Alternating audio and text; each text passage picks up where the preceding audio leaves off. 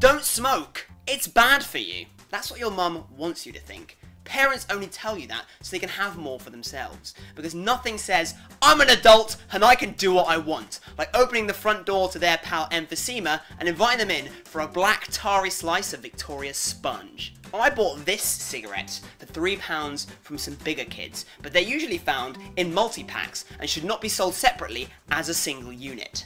I'm going to use a lighter to light my cigarette, or infant cigar as they're also known. But there are many instruments that you can use to light your cigarette, like matches, a toaster, or if the kids are around, a magnifying glass and a sunny day. Now there are many rumours flying around that smoking causes memory loss and impotence. Now it sounds to me like that came from a scientist with a very unhappy wife.